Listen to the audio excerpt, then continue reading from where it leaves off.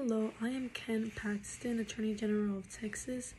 I was first elected to the Texas House of Representatives in 2002, and I represented District 70 for 10 years. And in 2012, I was elected for Texas State Senate.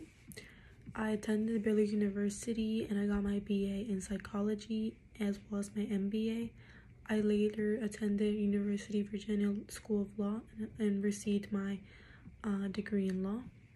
After that, I worked as an attorney at Strasburger and Price, and then was an LLP in-house counsel for JCPenney.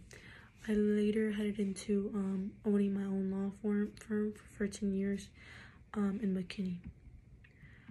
I'm very much known for having to do with human trafficking, immigration, school rights, religious freedom, EPA, child support, and my most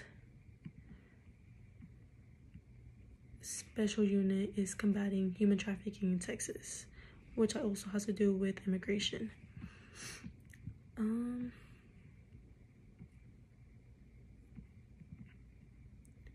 A few of my fun facts is that I have a visible lazy eye, and it was because when I was a little boy,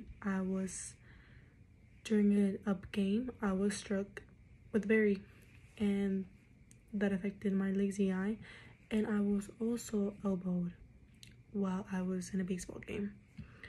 I am the 51st Attorney General, and I am a son of an Air Force veteran, who is General Paxton. I was actually not born in Texas. I was born in North Dakota in a town called Minot, and I'm a member of the Prestonwood Baptist Church in Plano. Yeah.